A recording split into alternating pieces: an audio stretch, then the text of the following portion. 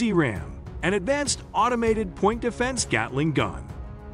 Indirect fire from mortars, missiles, and artillery shells is a very serious concern for armed forces in battle.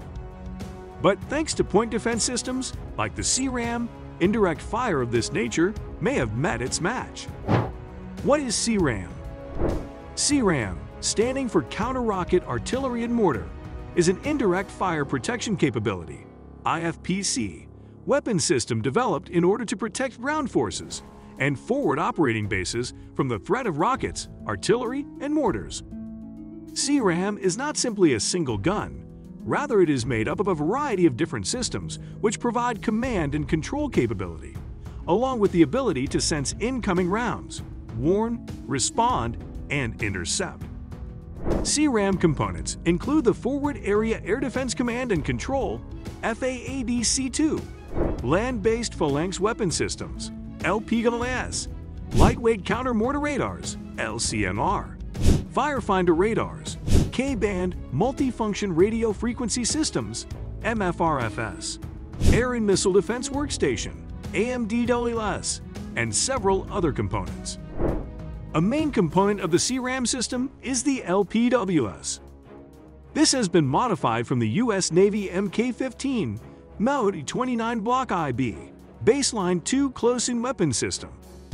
Another component, the M61, a 120mm Gatling gun.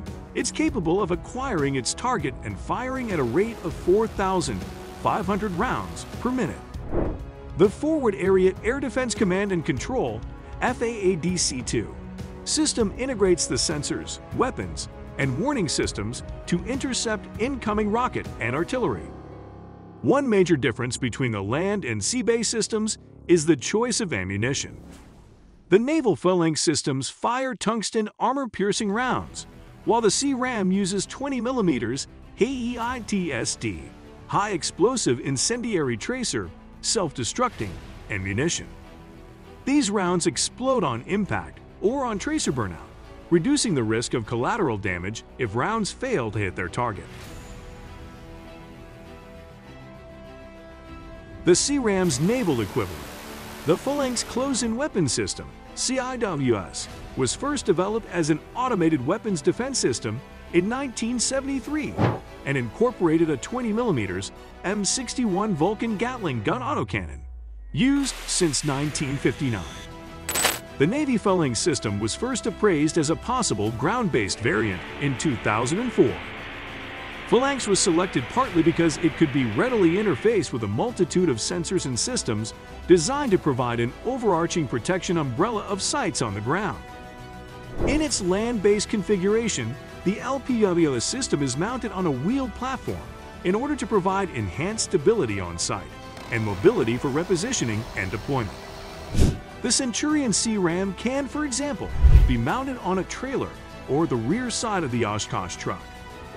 In October 2008, Raytheon and Oshkosh unveiled the Mobile Centurion, which mounts the system on a hybrid electric HEMTT A3 heavy truck.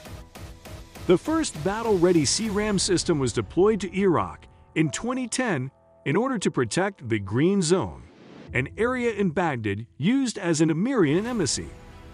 Trials of this system showed that it was capable of knocking out 70 to 80% of rockets and mortar shells fired within its area of control. In fact, the system was used to defend the embassy just before Christmas in 2020. As of 2013, the Army Acquisition Executive, AAE, designated CRAM Intercept an Army Acquisition Program and authorized fielding of LPWS guns and support equipment to the IFPC/Avenger battalions. Fielding is ongoing. The CRAM system has successfully intercepted hundreds of rockets and mortar shells fired at the Green Zone, thereby proving the system's capability as a defensive system. How does the CRAM weapon system work? Like its naval counterpart, the CRAM utilizes advanced search and track Q-band radar systems that feature closed-loop spotting technology to automatically acquire and track targets and engage them. Q-band, in case you are not aware, is a portion of the electromagnetic spectrum in the microwave range of frequencies between 12 and 18 GHz GHz. Similar systems were installed on the space shuttle to help identify and track other spacecraft. The system can also be integrated with an array of other sensors and systems to help provide an overarching protective umbrella to protect a given location on the ground. The weapon's primary armament is the 20mm Vulcan Gatling gun. It consists of 6 optimized barrels augmented with forward-looking infrared FLIR sensors. The barrels are secured together at the muzzle, mid-barrel, and breech to provide enhanced accuracy and enable fire to constrain shot dispersion patterns. But all that firepower is also half the story. If you can't track and accurately put the cannon rounds in the right place at the right time, you basically have a fancy piece of pyrotechnics.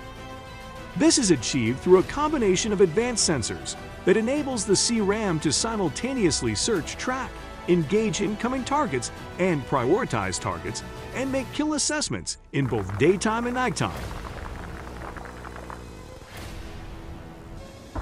CRAM's Q-band radar system enables the weapon system to detect potential threats early in their flight, and then pass on their trajectory and vector data to the system's tracking algorithms, only when it judges them to be a real and present danger. Target tracking and engagement is further enhanced by a sophisticated thermal imaging system to help improve targeting. This system operates in the 8 to 12 micron wavelength range and is mounted on a stabilizing pedestal attached to the weapon's main antenna radome. It provides very reliable night and day passive search and tracking, while also improving the overall anti-air warfare performance of the system in multipath environments. Other tracking systems integrated into the Centurion CRAM system include Northrop Grumman's AN/TPQ-36 short-range firefinder radar and the lightweight counter-mortar radar to detect and track fired rounds. This hardware is controlled by fire control subsystems like Northrop Grumman Mission Systems Forward Area Air Defense Command and Control FAADC-2 system, which ties together the sensors and weapons of the Army's short-range air defense battalions. How much does CRAM cost? As you might expect, such a sophisticated piece of kit does not come cheap. Each CRAM system costs somewhere in the region of $10 to $15 million, depending on the final spec of the units purchased. But that is only the cost to initially acquire the technology. With such a massive rate of fire, this unit literally burns through bullets.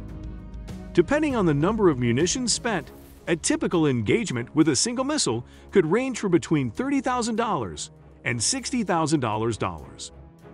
Some other estimates put the figure at around $40,000 per missile. This is not only costly from a material point of view, but is also one of the main disadvantages of the system. By spending so much ammo on a single threat, a limited ammunition supply will theoretically limit the number of threats that the unit can engage at a given time. By some estimates, this might mean that the Centurion CRAM might have a maximum anti-RAM cap of about 5 incoming rounds before needing to be reloaded. This system has some other perceived weaknesses too. For example, it takes around 5 seconds to acquire, lock onto, and engage a threat. It also has a fairly short effective range of between 109 to 1093 yards, 100 and 1,000 meters. These weaknesses aside, it has shown itself to be one of the most effective anti-missile mortar and artillery defense systems in the world. For this reason, it will likely remain an important player for many armed forces around the world for many years to come.